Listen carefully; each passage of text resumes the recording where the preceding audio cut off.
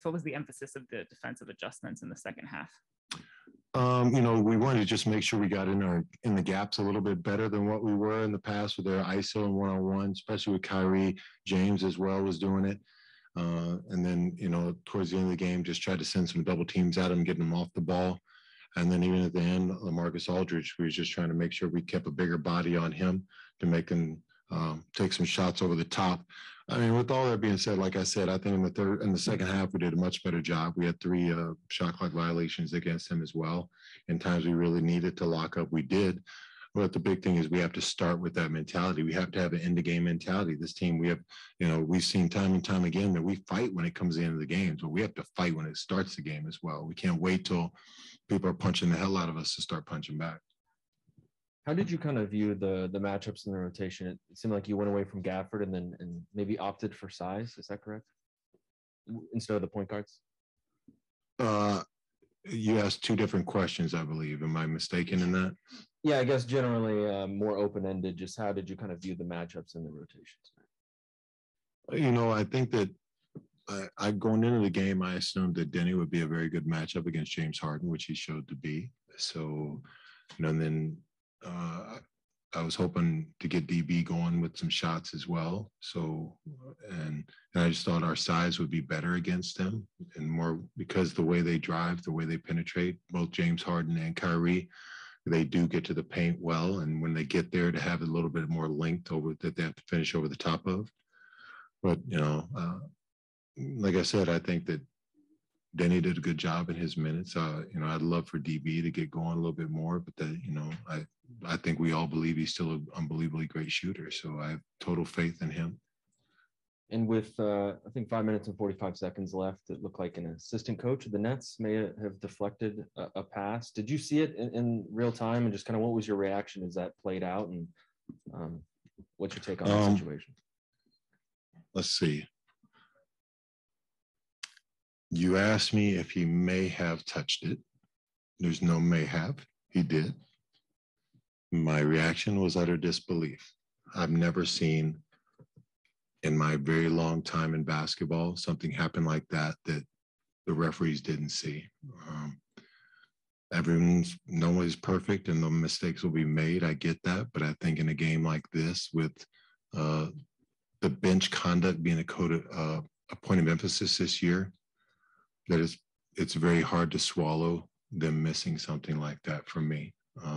I do understand that regardless, there's tons of things we could have done better in the game, and it should have never came down to us complaining about something like that. But I will say that, this is the best league in the world. You have to be better than that. And nothing against that referee, quite frankly. I think he's a good referee and a really good person. I was just kind of in disbelief. Like I said, I've never seen nothing like that ever. And to be standing there as a head coach to try to deal with it at the time was kind of like, oh my gosh, did I really just see that? What was the explanation given on that? Just said he missed it. He didn't see it. If it happened, he didn't see it. That's it. It's about all the explanation I got. And, I'm big on telling the guys to move on to the next play. I'm going to move on to the next play. That's, like I said, there's tons of mistakes we made as well. We're not perfect. We can't expect the referees to be perfect. I'm not perfect as a coach. No player on this entire stat sheet did not miss a shot tonight. And it's just the way things go. It's a game of basketball. JB, how many times in the first half did you see examples of good defense but better offense? Good defense from your team, better offense from their team. In other words, guys who were covered really well, who nonetheless made those shots. I didn't count how many times, but there was a few. That's for sure. Like I said, Kyrie made some great shots. In the game of basketball, you really want to force people into those pull-up non-paint twos, and he just did a good job of making them over contested, high hands. We did a good job of contesting. No shots were uncontested that were really hurting us there in the first or the second, quite frankly. But, they're good. The one thing that really hurt us in the beginning, in my opinion, is we can't give up and ones at the rim. Either you foul them or you don't foul. It's one or the other. And that was something that I believe hurt us in the first portion of the game.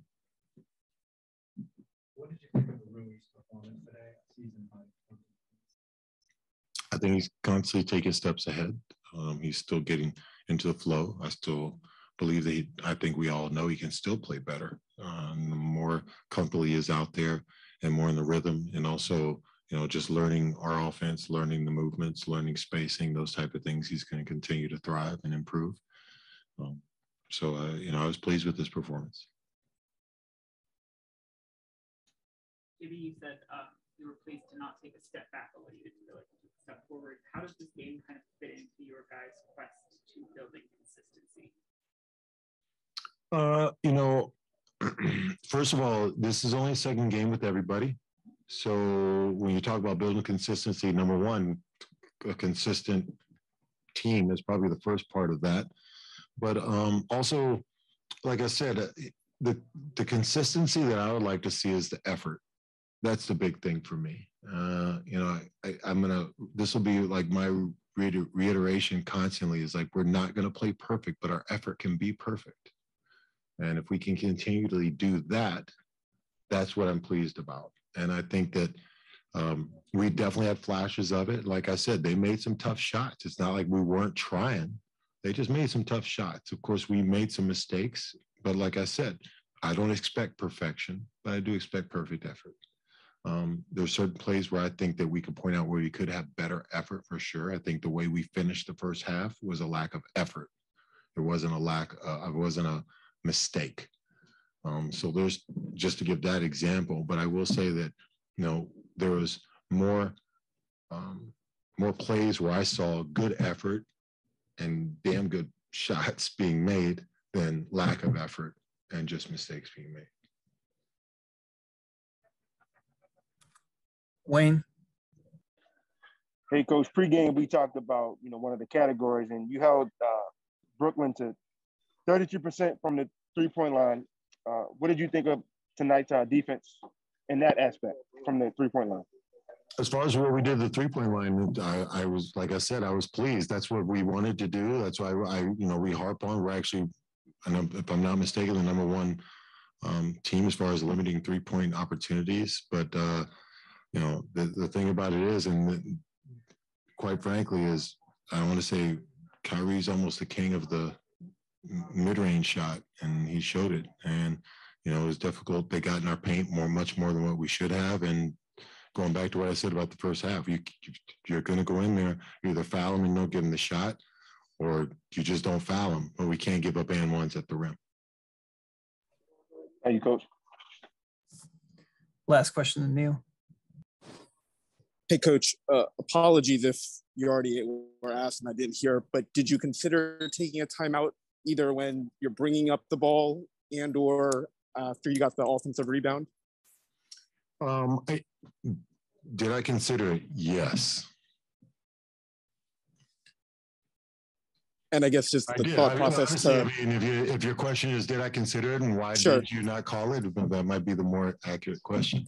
I considered it for sure, but I felt like we had such momentum when we got the rebound going the other way and we had them scrambling.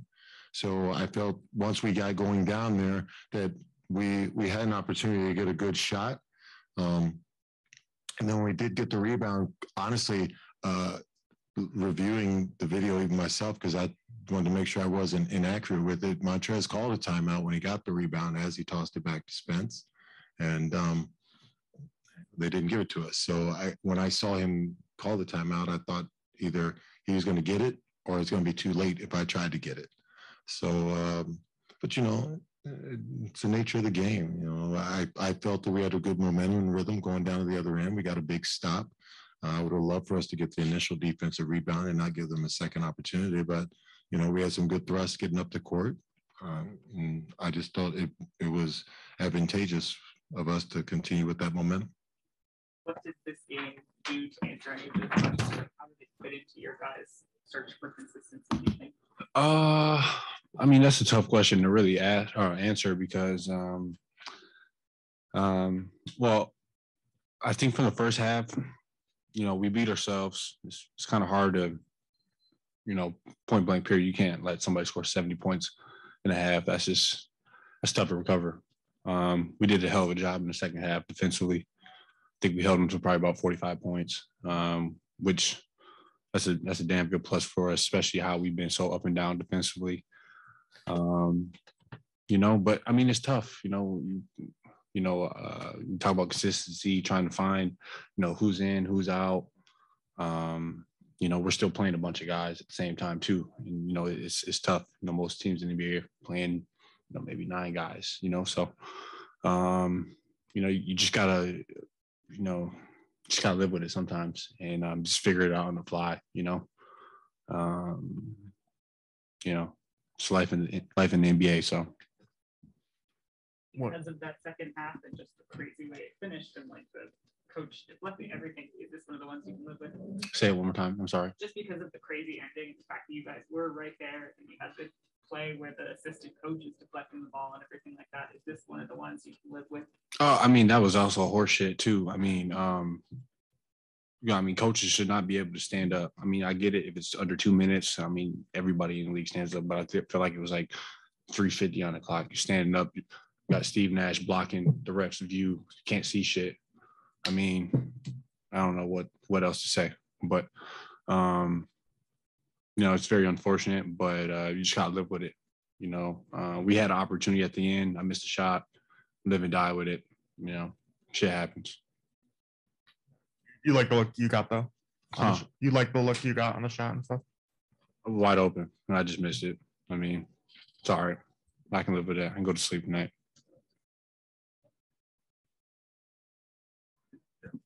Kyle, how did that turnover on the deflection change the moment or alter the momentum of the game? Well, I mean, I got to do a better job with my frustrations. You know, came back down. I just fouled Patty Mills because I wanted to yell at the ref. I mean, that's uncalled for. And then we had a foul the next possession, and they go to the free throw line. So you know, I take that one on the belt. But like I said, it's just an unfortunate situation. You know, there's a couple guys out there that horse shit all night, so I live with it. Coach Blair said he'd never seen anything like that. Have you in your career? Was that a first? I mean, AAU basketball is what it looked like. So, I mean, just gotta live with it, you know? Mm-hmm. And you obviously had a great view of it. I'm not sure everyone on the team saw it. What was kind of like the moments after that? I know you said you fouled Patty, but do you have run to the coaching staff and kind of tell them what you saw? I mean, I don't. We couldn't even review it. We already used our review, so it didn't really matter at the end of the day. I mean, the most you can do is yell at the ref, but you know, he could just say he didn't see it and it'd be all right. So sorry. Now that you were whole again, you kind of had to find yourself. How does a game like this go help that process? First praise my Lord and Savior Jesus Christ. I mean, I feel like I don't think we took a step back from last game. I think we really competed really well. Granted, Kai and James were kind of, even if they won it in the first half, we were kind of, I don't think we showed enough resistance. In the second half, we did that, and we limited them to like 40 points, something like that in the second half. So that's what we can be. You know, I said it after the game. We keep showing our hand. You know, we keep showing that we can guard the right way. We can push the ball and execute on offense and get stuff. You know, and you know the biggest question is what is our consistency? Can we sustain it? You know, granted tonight we definitely could have won the game. There was some janky stuff that happened at the end, but you know we competed and you know there's no more victories. But you know we gotta win this one. But you know they're a good team. They're competitive. You know they are who they are for a reason. But we're right there. We were right there the whole game. You know we just got to come out a few plays at the end of the stretch. We'll see a 2-minute report tomorrow saying what it should have been called. So maybe we'll have Brooklyn stay tonight. We'll finish the game tomorrow. Maybe. You know. Right. Yeah, that ain't gonna help us. Brad, when you talk about looking for organization and figuring out the rotations and everything like that, you've also got a trade deadline coming up in about a month. How long does this team have to wait until it figures that stuff out when there could be more changes coming or not? Yeah, I mean, what you just said, we got to the 10th, so kind of like what I've been saying all year. You can wait, but you eventually run out of games, and we're at the deadline now, and everybody, you either make a move or you roll with what you have. And we definitely, it's tough because we have a lot of guys we're playing, we're switching up our lineups, and we all know in one way or another, we know what that kind of looks like it means for a lot of teams. And I'll probably talk to Shep and see what's cooking. I don't know, but we go out and compete no matter who we have on the floor. But like you said, it is. I think it's imperative to note that it is a few weeks away. So if we do make a move, we gotta get on the ball, get that guy in, get whoever it is in, and get acclimated and get guys going. But it's tough. It is. It's always one of the toughest parts of the year. Team wise, individual wise. You see the rumors every day. So it's tough. But you stay professional and you continue to come to work every day and control what you can control. Yeah. We talked to Kuz and he was right in front of the deflection by the coach. Did you notice it right away? How did you realize that? Yeah, and I was at the top of the key, which is, I know I had LASIK, but I know my vision probably, I can't see that damn far that good, but that was clear as day. Vanderpool, my guy, he was playing defense for sure. He was playing defense. I mean, it happens. We can't. It's unfortunate. We can't do nothing about it. Would that have changed the game? Maybe, maybe not. But there's still other plays in the game we could have made. I could have made my 2 free throws that we won. So there's so many other plays we could have made in the game. It shouldn't have came down to that play, but it was unfortunate. Sorry about that. I illustrated during the game a couple of times. James Harden takes the ball and he puts it in your chest. Mm-hmm. That's a foul, right? It's a great offensive move, but yeah, I think it's a foul. Yeah. It's a vet move. This is very smart. It's because it's subtle. The refs really can't see that contact, that close to the body at times, and it's a vet move. He's been doing it for a while. I think they're just now starting to get a hold of it. But I mean, it's smart for sure. How does your offensive rhythm compare now to the last time you came back from a similar absence? It's kind of the same. I didn't lose really much of a step. I was pissed. I missed like 10 layups in the first half tonight. My rhythm's good. I have a good bounce. I like the flow of our offense. And like sometimes I should be a little more selfish, be aggressive. And for the most part, I think we do a good job. We get good shots. I think we got to stop turning the ball over. But for the most part, we do a good job of just sharing the ball, getting good shots as best we can. Going back to what you were saying about the deadline, because you guys have a lot of like favorable contracts or movable like assets, does that make it harder as a team to either turn it out, or is it more challenging or anything like that? I mean, that's where the professionalism kicks in our jobs, because we, like I said before, we realized some guys are going to play, some guys aren't. A lot of guys' names are going to come up in rumors, and being on the blocks. Washington's, putting such and such out. Like that's going to happen. Whether it's true or not, you have no control over that. Unless your agent calls you and tells you what's going on. All you can do is, control what you can do every single day coming to work. And that's up to us to continue to keep that environment as positive as it is. It's tough, and we're not the only team that goes through it. It's our league. Guys move in and out, constantly. So, it's a few weeks away, but we definitely try to keep our poise, stay professional as much as possible, and just control what you can control, man. If you're not getting tick with us, there's 29 other teams watching you. We've seen guys have success, after trade, so anything is possible. Brad, we know that even pros have a finite amount of energy that they can expend. Is it realistic to think that the same defensive intensity that the team showed in the second half is something that can be sustained throughout an entire 48-minute game? Yes, because we have 12 to 15 guys, and it's not just going to be 5 on the court that are, granted, it's 5 on the court that are getting it done at the time, but there's going to be a new 5 that comes in that, the same expectations are going to be, the exact same. So I would say, yeah, it is possible. I think there's a few games, I think like 4 or 5 games where we played really, really good, perfect games this year, on the defensive end, and that carried us to wins. So I think like I keep saying, we showed our hand, we showed we can do it. And, that's where our consistency and our attitude as a team has to be. We have, in order for us to be good and, an elite team, that's what we have to do. That's what we have to be from the start of games, not just the second half.